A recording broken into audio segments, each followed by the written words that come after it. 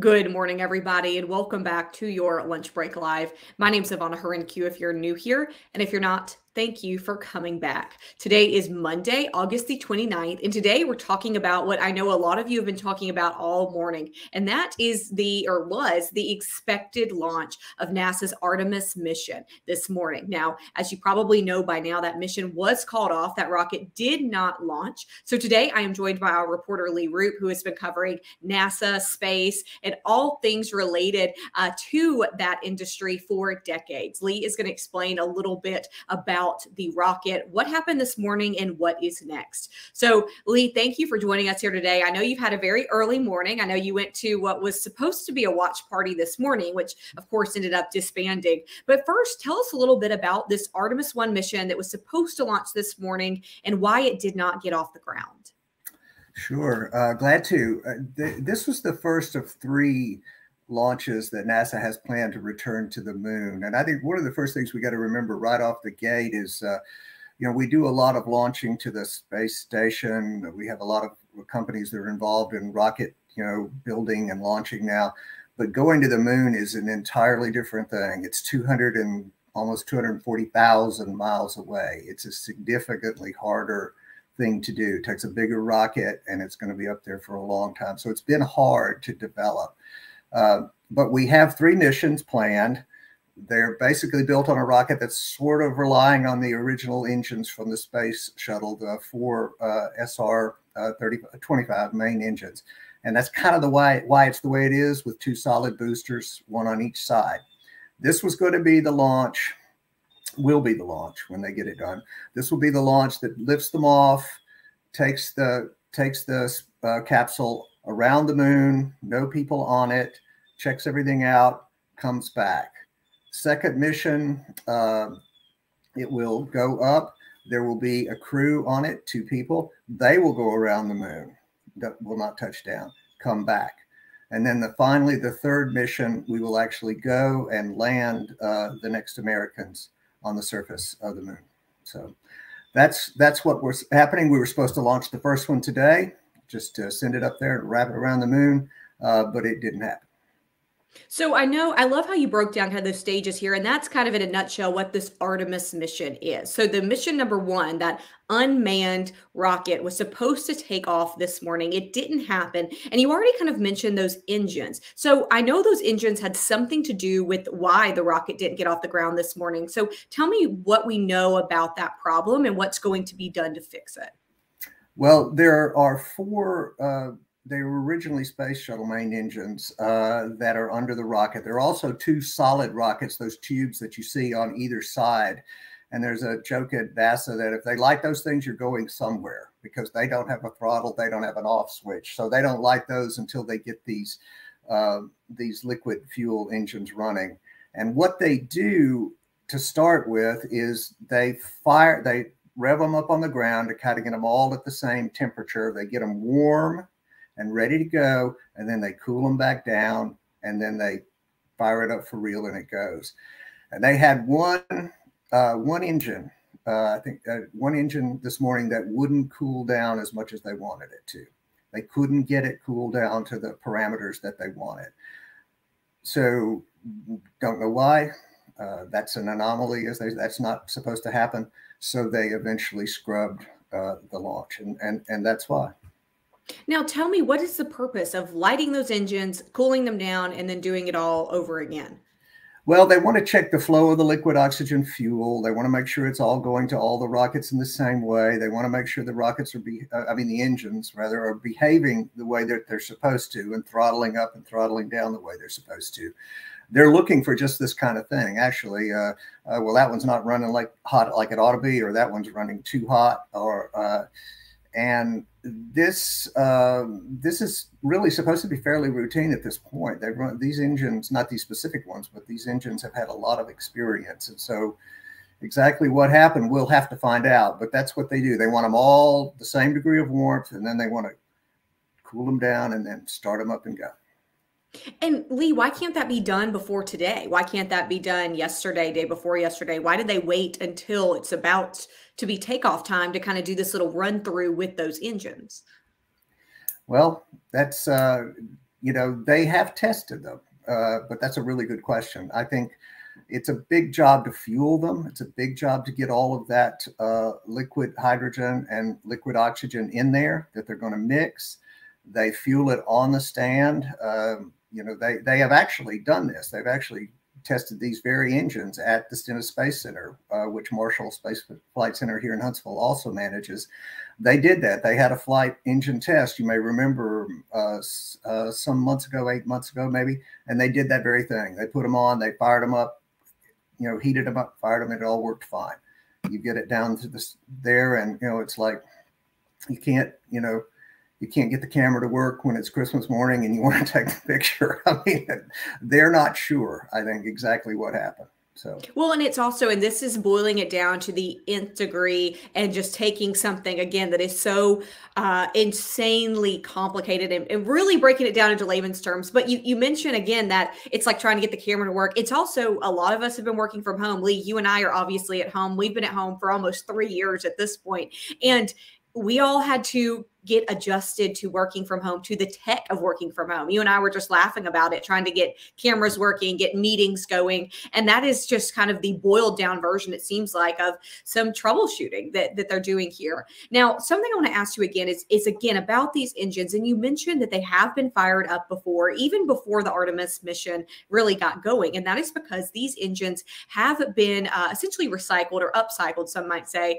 from missions that happened decades ago. They have been in storage, and they are taken out of storage for these new Artemis missions. Tell me a little bit about that and why these engines are not new, why we're reusing these engines. Well, we built them for the space shuttle program, and they're the RS-25 engine. It's a really, really good and reliable engine.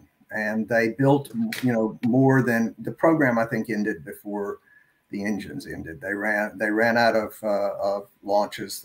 We decided to stop doing the space shuttle, but they had, I wish I could remember the exact number, but it's not inconsiderable number of these engines left over, and they were in storage down at the Stennis Center. I remember going down on a tour one time and seeing a bunch of them, and they said, well, these engines are just too good to mothball forever. They're just, you know, we've got them. They're reliable.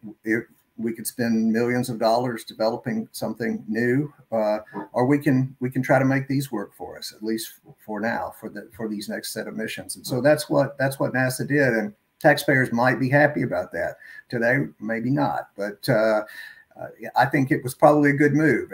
And so they took them out. And they've been test fired, as I said. They know these engines backward and forwards. They have a lot of experience with these engines.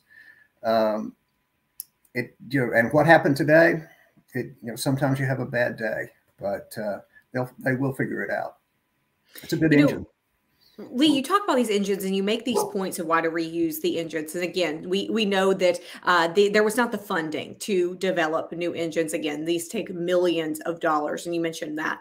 But question here is, some of these engines were developed in maybe even the 1980s. So these engines go back decades and decades. Now, I am not an engineer nor an astrophysicist, but I have to imagine the technology today in 2022, or even several years ago when these plans really got underway, must be incredibly different than technology was when these engines were developed in the 80s. So how does that technology remain relevant all of these decades later?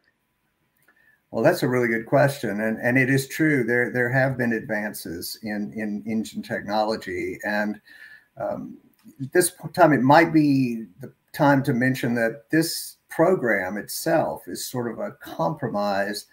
There are some people that wanted to just scrap the whole thing, scrap the engine, scrap the rockets. Let's kind of move on. Let's rely more on the new space, you know, guys like Elon, and let's develop a new way to do it. And other people thought, no, we've got this, you know, pool of engines. We've got this pool of expertise. We can't just rely on one or two suppliers. And it was a raging battle back around, you know, probably about 10 years ago, 11 years ago, around 2011. And they forced a compromise. And the compromise was, we will put this rocket together based on what we know. We will use these engines that will cut the cost of going back to the moon. We will go back. We will take, we will take the first person of color. We will take the first woman to the surface of the moon. We've now found out there's a lot of things at the surface of the moon we didn't know a while ago, including the ice, which can be used to create more rocket fuel, and also possibly some precious jewels and things that we could mine there. So we're going to go back to the moon. We're going to use it as a proving ground, and then we're going to go to where everybody wants to go, which is Mars, ultimately. But so it was a compromise, and that's it would have been bad to go out to the curb one day and see, 3 dozen rocket engines out there waiting to be recycled too. So you can kind of argue it in several different ways, and there's still a division about whether NASA and the government should be doing this or not. But well, and Lee, you mentioned to me that, again, you mentioned Elon Musk and kind of the new era of space travel. And some of those rockets are being developed again in Huntsville, where you are located. And again, I know you are steeped in the NASA and the Marshall Space Flight Center area in Huntsville. Tell me about his engines. How different are those engines versus the engines that NASA was trying to use today on this Artemis mission? Well, I wish I could. I'm not that familiar with Elon's engines. I know they're very reliable. I really would be afraid to tell you much about them because I might get it wrong. I know I do know that he is developing. He has smaller rockets that he's sending to the space station very successfully. And excuse me, my dog is out about something. Hush. So I know he's got the engines, but even Elon has decided that he needs to build a giant rocket. And that's what he's working on now. If he's going to go farther, you need the bigger rockets, and that's what we don't have. Well, it is, you had mentioned to me too, that there is different ways, there is new technology to use these rockets. But at the end of the day, the styling is very similar. This is why a lot of these rockets look very similar. There is a formula that works, and people do not want to essentially break what's working, don't reinvent the wheel here. So did that kind of factor into some of this as well? I'm going to turn this beast loose and see what happens. Yeah, there's definitely physics that applies, and the finer the point that you can have going into space, the easier it's going to be. The more streamlined you are, the more easy it's going to be. So I'm going to hold on a sec here.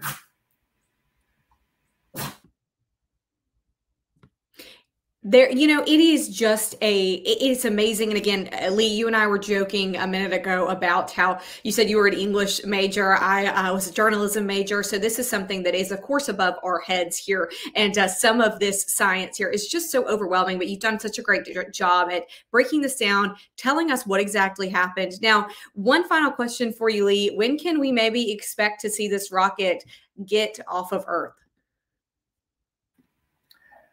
Well, they're looking at trying again as early as, I think, Friday. And they're going to flush it all out and go in there and see if they can figure out what's wrong. They would like nothing better than to tank it back up and launch it. So there's a launch opportunity Friday. If they can't get it off, then it's going to take some more time, a few weeks to a month to really get it cycled. They need the launch pad for other things as well. So hopefully we'll get it off the ground on Friday. Friday is, again, our backup day. It is now hopefully go time. They have several days to get this working. I heard this morning there were about 91 engineers in that command center trying to figure out what the problem is. So I have faith in them, and I feel certain that they will figure it out. So Lee, thank you for all of your information here. I know you got to go to a watch party this morning in Huntsville at the Marshall Space Flight Center, and some of those photos were very cool there. So we're going to share those as well on this page. So again, Lee, thank you for breaking this down. Thank you for your reporting. And it's safe to say that hopefully we will see you later this week talking about a successful launch. Let's do it. Let's get together and talk about how it looked when it went up. Absolutely. Lee, thank you so much. Everybody watching, thank you. And we'll see you tomorrow. Thank you.